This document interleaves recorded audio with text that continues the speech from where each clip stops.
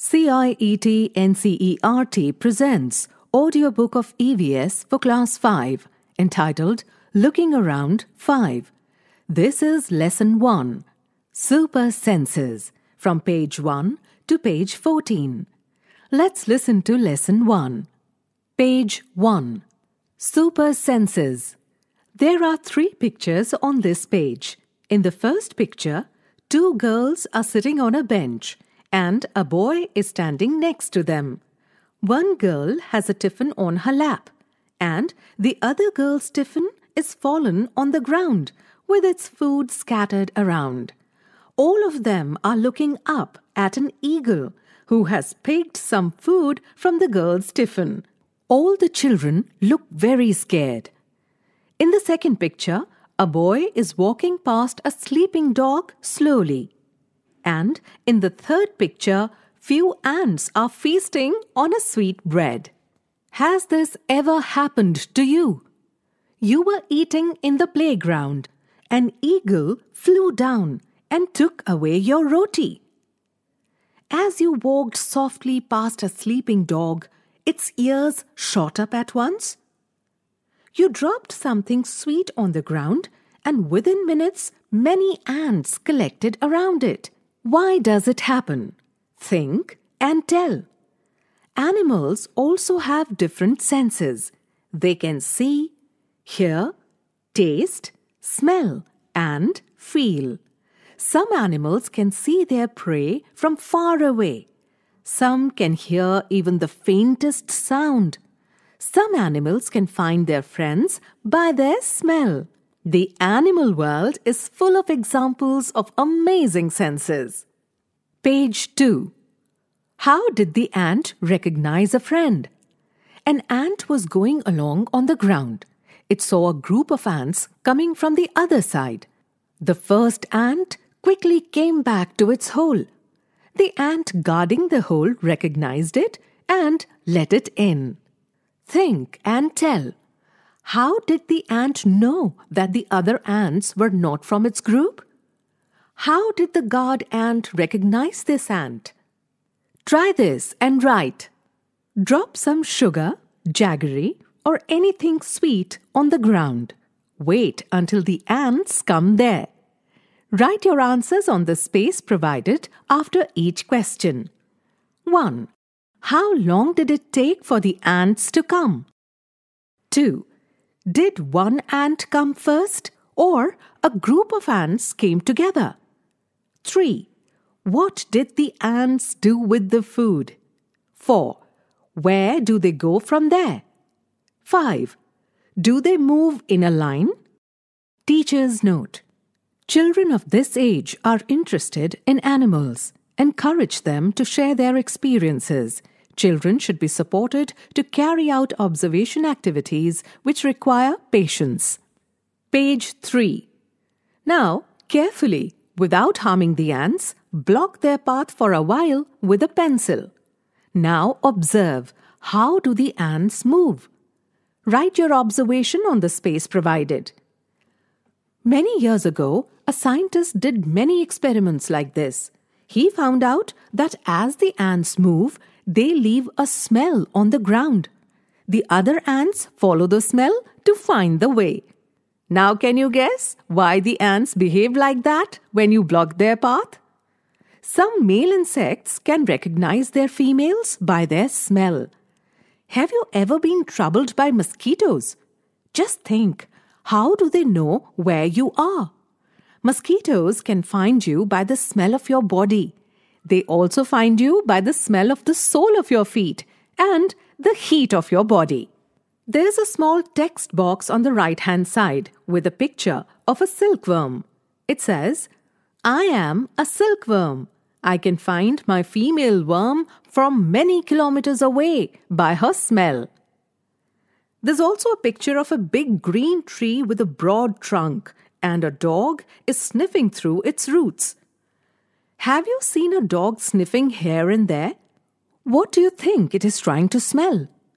Dogs mark out their own area on the road. They can make out if another dog has come into their area by the smell of its urine or potty, that is latrine. Page 4. Right. In what ways do human beings make use of this special sense of smell of dogs? When do you find your sense of smell helpful to you? List some examples, like to know by its smell that food has gone bad or that something is burning. Name the animals that you would be able to recognize only by their smell, without seeing them. Write your answers after the questions. Write the names of 5 things whose smell you like and 5 things whose smell you don't like under the 2 columns provided. First column has the heading, I like the smell of. Second column has the heading, I do not like the smell of. Write your answers under the respective columns. Do you and your friends have similar answers? Page 5. Discuss. Do the clothes of any of your family members smell? Whose? Did you ever come across any smell in a crowded place, such as a fair, bus, train, etc.? Why so? Today, Rajni had to go out for some important work. She had to leave her 6-month-old son Deepak with her sister Sushila. Sushila also has a baby of the same age. It was funny that both the babies did potty at the same time. She happily cleaned her daughter. But when she was cleaning her sister's son Deepak, she covered her nose with her dupatta, that is, a scarf. Think and discuss. Sushila covered her nose when she cleaned Deepak's nappy, but not when she cleaned her daughter. Why do you think she did this? How do you feel when you walk near a heap of garbage? Think of the children who spend the whole day picking things from such garbage. Is a smell good or bad for everyone in the same way? Or does it depend on how each one feels about it? Teacher's note. Sushila's example illustrates a common situation in families. Discuss with children how we often find a smell bad when we think it is from something dirty. If we analyze it, we may not be so offended by certain smells. Page 6. Let's see. Write the name of a bird which has eyes in front of its head, like in humans. Write the names of some birds which have eyes on either side of the head. What is the size of their eyes as compared to the size of their head? Most of the birds have their eyes on either side of the head. Their eyes can focus on 2 different things at a time. When they look straight ahead, both their eyes focus on the same object. You must have seen birds moving their neck very often. Do you know why? In most of the birds, eyes are fixed and cannot move. So birds have to turn their heads to see around. Here's a picture of 6 hens standing in a row. All are looking in different directions. The first one is looking at front. The second one has his neck bent towards its side. The third one is looking in the right direction. The fourth one is looking upwards. The fifth one is looking on the left side. And the sixth one is looking down below on the ground and trying to feed on some grains. Looking with one or both eyes. Close your right eye or cover it with your hand. Tell your friend to stand to your right at some distance and ask him to do some action like wave hand, shake head, etc. Could you see your friend's action without moving your neck? Now, try to look at your friend's action with both your eyes open, but without moving your neck. What was the difference on looking with one or both eyes? Teacher's note. When a bird focuses both eyes on an object, it can estimate the distance. When its eyes focus on 2 different things, it increases its range of vision. Children will understand this better once they start observing the location of eyes of different birds. While seeing with one eye and then with 2 eyes, children will understand how with 2 eyes the span of vision increases. Page 7. Now, toss a small ball or a coin and try to catch it. Try this with both your eyes open.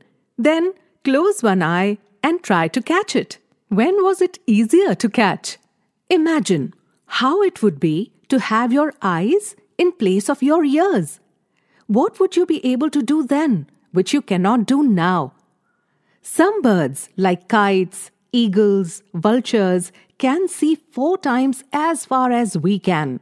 These birds can see things from a distance of 8 meters, what we can see from a distance of 2 meters. Now can you guess from what distance can an eagle in the sky can see a roti on the ground? Do animals see colors? Animals cannot see as many colors as we can. It is believed that animals that are awake in the daytime can see some colors. Those animals that are awake at night can see things only in black and white colors. Page 8. Sharp ear. In class 4, you read that we cannot easily see birds' ears. Their ears are small holes covered with feathers. Write 1. Name of 10 animals whose ears can be seen. 2. The names of some animals whose ears are bigger than our ears. Think. Is there some link between the size of animals' ears and their hearing? Try this. For this activity, find a quiet place in your school. Tell one of your friends to stand at a short distance and ask him to say something softly. The rest of you should listen carefully. Then all of you put your hands behind your ears. Let the same child say something again as softly as before. In which case was the sound sharper? Ask your friends too. Now, put your hands over your ears and say something. Can you hear your own voice? Page 9. Sit near a desk. Tap the desk once with your hand. Listen carefully. Now, put your ear on the desk and tap on the desk once again with your hand. Listen again. Was there any difference in the sound of the tap? This is how snakes hear. They do not have external ears, which you can see. They only feel the vibrations on the ground. Sounds send messages. A. High up on a tree, a langur warns others of dangers like a tiger or leopard. The langur does this by making a special warning call. B. Birds also give alarm calls to warn about the danger. Some birds even have different sounds for different kinds of dangers. For example, there is a different warning call if the enemy is coming from the sky or if the enemy is on the ground. C. Fishes give alarm call by electric signals.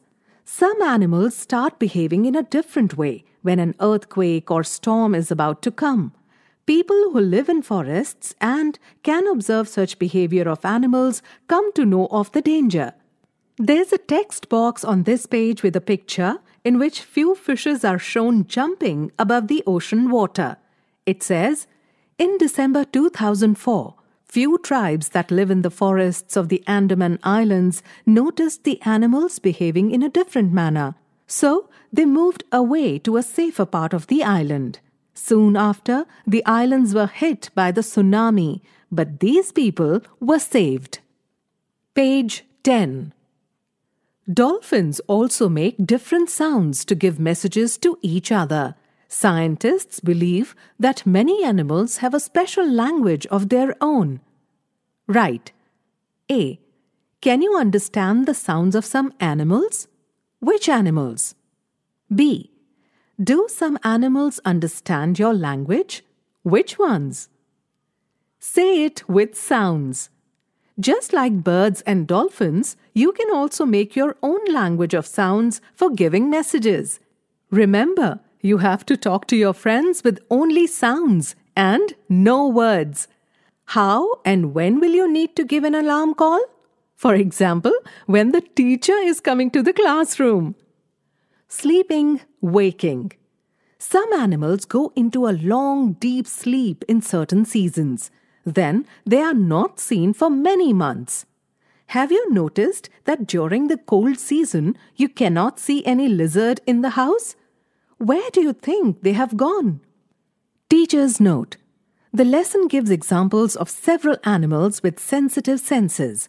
Encourage children to find out more such animal senses from newspapers, TV programs, etc. Page 11. There is a text box on this page with the heading Sloth along with its picture. It says, "It looks like a bear, but is not. It is a sloth. It spends almost 17 hours a day sleeping, while hanging upside down on a tree branch. The sloth eats the leaves of the same tree on which it lives. It hardly needs anything else. When it has eaten enough leaves from that tree, it moves to the nearby tree. Sloths live for about 40 years, and in that time, they move around only 8 trees. Once a week it comes down from the tree to relieve itself." There is a round 24-hour clock shown here, which is divided into 12 parts. Each part depicts 2 hours. Out of 12 parts, 9 parts are shaded and 3 parts are left blank. By observing this, we come to know that a sloth sleeps for 18 hours and stays awake for 6 hours in a day. Likewise, can you show the clock for a house lizard in winters? Given here is the sleeping time of some animals. Write below each picture for how many hours a day that animal sleeps. Cow. In cow's clock, 2 parts are shaded. Python. In python's clock, 9 parts are shaded. Giraffe. In giraffe's clock, 1 part is shaded. Cat. In cat's clock, 6 parts are shaded. When you see different animals, do you have any questions about them? Make a list of 10 such questions. Teacher's note. The sleeping and waking routine of animals is given in a 24-hour clock to encourage children to think about fractions, 1/3, 1/4, etc. Explain phrases like call of nature, relieve itself, etc. Page 12. There is a big picture of a tiger covering the entire page, along with 5 tiger facts written in separate boxes. Fact 1. A tiger can see 6 times better at night than most of us. Fact 2. The tiger's whiskers are very sensitive and can sense the movements or vibrations in air. They help the tiger move in the dark and find its prey. Fact 3. A tiger's sense of hearing is so sharp that it can make out the difference between the rustling of leaves and the sound of an animal moving on the grass. The ears of tiger can move in different directions, and this helps to catch the sounds from all around. Fact 4. Tigers make different sounds for different purposes, like when it is angry or to call out to a tigress. It can also roar or snarl. Its roar can be heard up to 3 kilometers away. Fact 5. Each tiger has its own area, which may cover several kilometers. Tigers mark their area with their urine. A tiger can at once come to know if there is another tiger in its area by the smell of the urine. A tiger will avoid going into another tiger's area. Page 13. The tiger is one of the most alert animals, and yet today tigers are in danger. What do you think are some of the dangers to tigers in the jungle? Can human beings also be a threat to animals? How? Do you know that today many animals are killed and their parts are sold? Elephants are killed for their tusks, rhinoceros for its horn, tigers, crocodiles and snakes for their skins. Musk deer are killed just to make a little scent from its musk. People who kill animals are called hunters and poachers. There is a text box on this page. It says, the number of tigers and many other animals in our country is reducing. There is a danger that some of them will soon disappear. To protect the animals, our government has made some forests as protected areas. Some of them are the Jim Corbett National Park in Uttarakhand and Ghana in Bharatpur district of Rajasthan. In these areas, nobody can hunt animals or destroy the jungle. Find out, where are other such national parks in India? Collect information on these and write a report. What we have learnt. A. Have you noticed that sometimes singers put their hand on their ear when they sing? Why do you think they may be doing this? B. Give examples of animals that may have a very strong sense of sight, hearing, or smell. Teacher's note. Discuss with children the various threats to the tiger: poaching, destruction of forests for roads, dams, human settlements, forest fires, etc. Page 14. Let's make a paper dog. For this, you need thick paper, pencil, scissors, and sketch pens. Cut a long strip of thick paper and follow the given instructions. Now, give your dog a name. Wasn't that fun? The chapter 1 of total 22 chapters of the book Looking Around 5 ends here. Narrator Richa Sayal. Producer Vimlesh Chaudhary. Presented by CIET NCERT, New Delhi, India.